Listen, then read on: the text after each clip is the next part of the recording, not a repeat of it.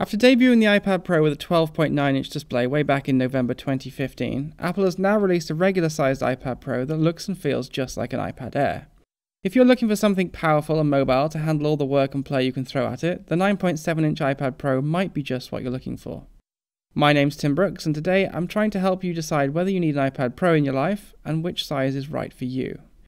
Despite first appearances, there's more than 3 inches separating the two tablets. The 9.7-inch iPad Pro looks and feels just like a regular iPad Air. In fact, it's identical in terms of size, dimensions, and weight. Staring you straight in the face is the brand new True Tone display, which delivers noticeably more vivid colours and improved contrast ratio. It also balances whites based on ambient light conditions, which is a subtle but surprisingly welcome feature, especially when you spend a lot of time typing against a white background. Under the hood, things are pretty much identical to the larger model. There's an A9X system on chip, which is clocked slightly slower than the 12.9-inch model, but you'll never really notice. One thing you might notice at some point, though, is that the 9.7-inch iPad Pro only has 2 gigs of RAM, half that of its larger counterpart. This is on par with an iPad Air 2, which delivers an impressive multitasking experience, but I can't help but feel that in a few years you're going to wish Apple had delivered the full 4 gigs. Battery life is impressive at 10 hours and continues to put my MacBook Pro to shame. While I'll get maybe 5 or 6 hours work done when using my laptop on battery, I'll still have half a tank left in the iPad Air at the end of the day. I left the iPad Pro in my bag for 5 days without touching it, and the battery had only reduced from 95 to 77%. The 9.7-inch iPad Pro is considerably more portable than its counterpart, particularly when you pair it with the smart keyboard accessory. This, however, won't be for everyone. If you go for the smaller tablet, you're essentially choosing a couch buddy that can make work happen when out and about, rather than a work-focused machine with a bit more screen real estate and a better typing experience. Apple has added an iPhone 6 quality camera to the smaller iPad Pro to further differentiate the models. The lens now protrudes from the back and can capture 4K video at 30 frames, 1080p at 30 or 60 frames, 12 megapixel stills, and slow motion footage that's on par with the 6S. There's a True Tone flash on the back, live photo support, and vastly improved low-light performance. Even the front-facing FaceTime camera has been upgraded to the 5 megapixel standard set by the 6S. So Apple has delivered a photographer's iPad, and while you may be wondering if encouraging people to shoot photo and video on their tablets is a good thing, the fact is that many people already do so. The iPad is a flexible device that can accomplish many tasks. Why shouldn't it be an effective camera too? It makes a lot of sense to see these improvements on the smaller model, because it's far less unwieldy in the hand compared to the 12.9-inch one. A smaller screen means a smaller smart keyboard too.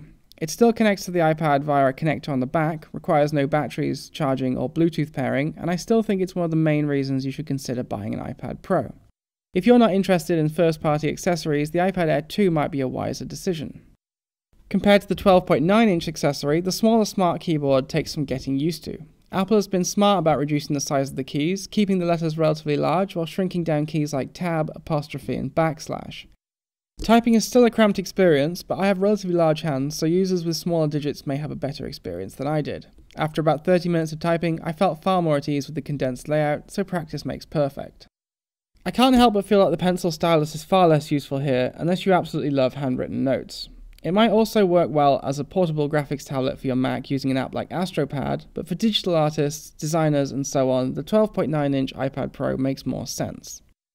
Multitasking is also less useful this time round. The iOS split view feature allows you to use a secondary app that occupies 1/3 or 1/2 of the screen. When dividing the screen in two, apps have less real estate than you'd probably like, to the point where certain Safari websites revert to condensed mobile versions. Using a second app that only occupies 1/3 of the screen is a much more pleasant experience.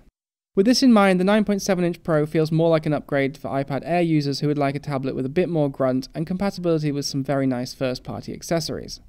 At $599 for a 9.7-inch iPad Pro, it's $200 more expensive than an iPad Air 2, but it does come with 32 rather than 16 gigs of storage. Chuck in a smart keyboard and you're looking at a total minimum cost of $748, which is still less than the cheapest MacBook Air at $899.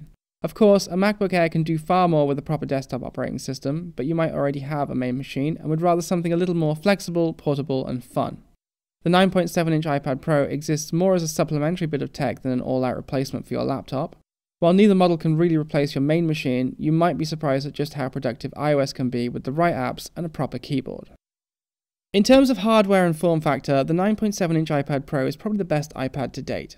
Improvements like a full set of stereo speakers, a proper camera, plenty of power, and the best display we've ever seen on an Apple tablet make it a superior choice to the iPad Air 2. As a portable addition to your main setup, the 9.7-inch iPad Pro strikes a good balance between work and play.